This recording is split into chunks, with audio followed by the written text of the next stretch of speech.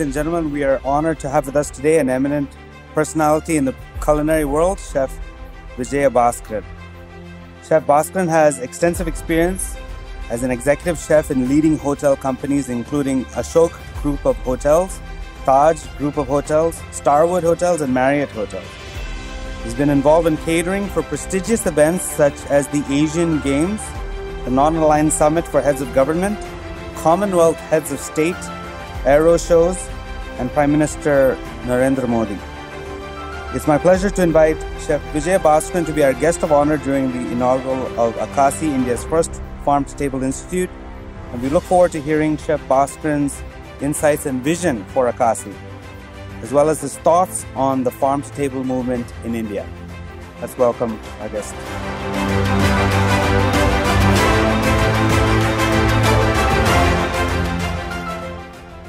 Thank you, Dr. George. Very inspiring story there. Dr. Stephen George there. Again, we met in Delhi during the conference. Levi Polo's there. I see him somewhere there. And then, of course, Matthew Stevenson. All my fellow chef colleagues from here and fellow academician there. It's lovely to be back among young people. It's really lovely to see all those youngsters. When we were young, we never had this opportunity. So you are all lucky. That way I can say that you get to meet all the chefs. So after the event, come and interact with the chefs and try to understand their insights. You know, Chef Kaushik was asking for questions. They will ask you after we are off the stage.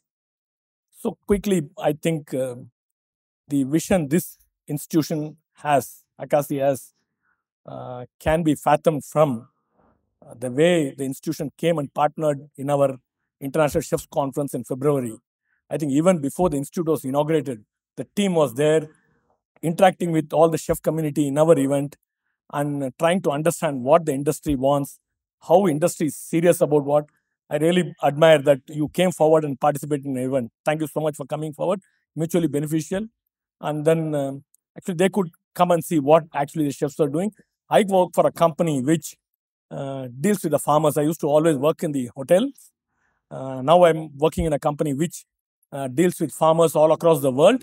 So I can relate to what is being said there, what is being done here. But then you have to be on the field to understand what. Previously, the youngsters or anybody who's going to a supermarket buying, they're going to see the label. The world has moved forward. They don't see at the label, they see behind the label nowadays. So the study has proven that people are looking at what is inside it, not what is attractively packaged there. So world has moved on quite a bit.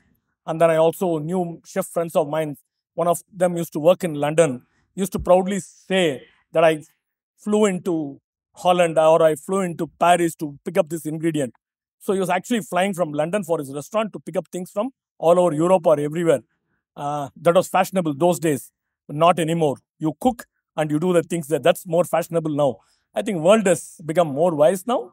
I think, of course, we learned being wise from doing a lot of mistakes, but that's what happens. But now it's become wise, and then this actually this wisdom seen here that somebody has come and opening a culinary institute along with agriculture. I really commend on the real good thought. I think this shows that the world is going in the right direction. Of course, a small step, but I think it will be a giant leap in one day. So I also want to quickly touch a little bit about entrepreneurship. I've always worked in the hotel industry, but I always felt that I'm an entrepreneur in my department. I am accountable for whatever I do. You may be doing a small job when you begin with, but take the ownership of that place. When you're really passionate about what you do, when you're really passionate what things happen around you, you really can take ownership. And eventually, even when you invest your money or invest your talent or invest your effort, you will be a really successful entrepreneur. So the key is being passionate about what you do is what I believe. You may be working for somebody might have put your money, but believe it, you are putting your effort there. You are investing your skill there. You are investing your knowledge there. So you have to own it because it's yours. So that's being the entrepreneur there. I have nothing else more to say. I really congratulate the team around here. We look forward to successful association in the future.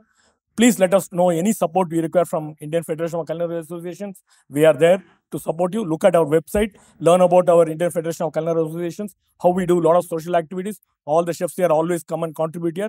We would like to come and associate with educational institutions like yours and take it forward. Thank you so much. Wish you all the best.